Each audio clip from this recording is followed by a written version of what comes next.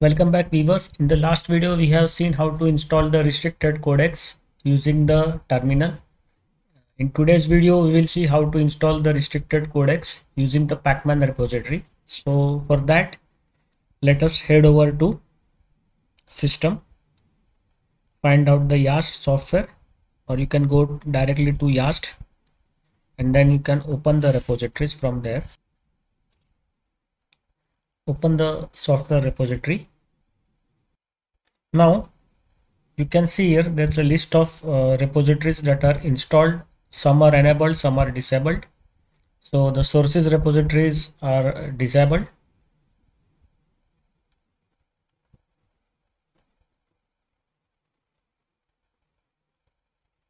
and the debug repositories are also disabled. So debug repositories are for the developers to help debug the system. So it is not required for the general users, nor are the source repositories used. So now here there is a way to add the extra repositories. So you have to click on this add button.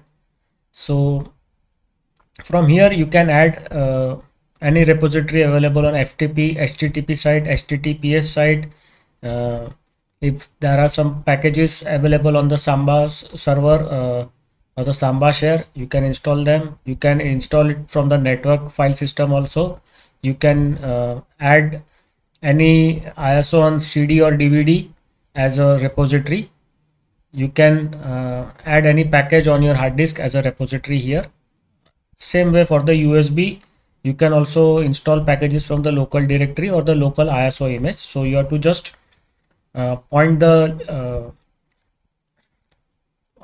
the repositories towards that ISO image and it will be added as a repository here.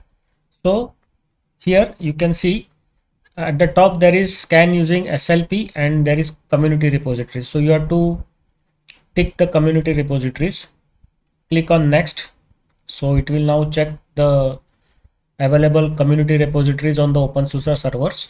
So here you can see the Packman repository and the NVIDIA repository, the graphics driver repository is there, untested updates are there, and the lib DVD CSS repository is there. So we will have to choose the Packman repository here, and then you have to click OK. So it is adding the Packman repository.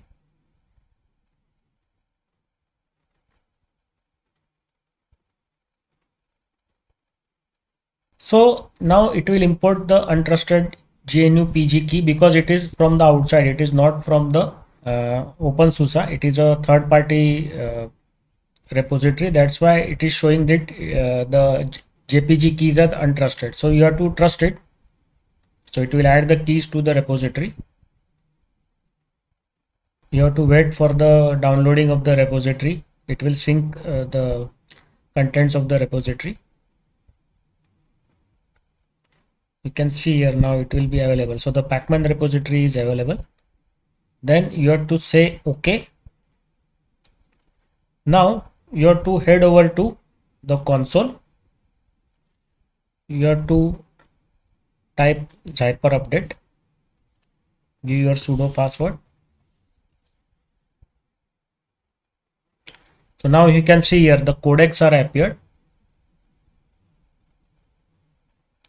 So these are the extra codecs. So this packages will contain the extra restricted codecs and it will install the VLC. So VLC contains the restricted codecs also. So once you install the VLC, all the codecs, restricted codecs also will be installed, and it will also install this library for the AV audio video codecs. Then there will be some utilities for the audio video, and this AAC format file will be also installed. And there is the sampling software sampling file is there, and the VLC library is there along with the VLC core, VLC codec streamer. So everything will be installed and you will be able to play most of the media formats available in the market. So it is telling the following: for 12 packages will not be installed. Why? Because we have already installed the OPI. So you have to follow any one of the two methods. Either you go with the terminal and you install the restricted codecs using the OPI and terminal, or you can install this using the Packman. So what we had done it, we had installed the restricted codecs using the OPI, and then we tried the I showed you the Packman. So Packman as a repository has been installed, but it will not install these packages because already the restricted codecs have been installed using the OPI and terminal. So there will be duplication of the codecs, restricted codecs, hence it is not installing. There is some other way also. You have to allow the vendor change, then also you can overwrite on the OPI. So that is a different video. I will show you how to allow the vendor change and then install the Packman. So that is also another video. I can do it for you.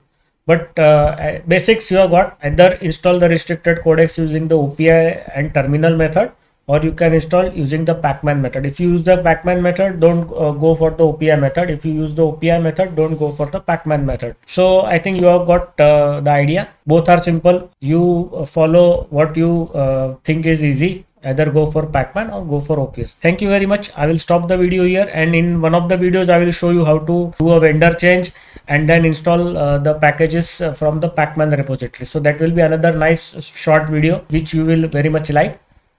Thank you. See you in the next video. Bye.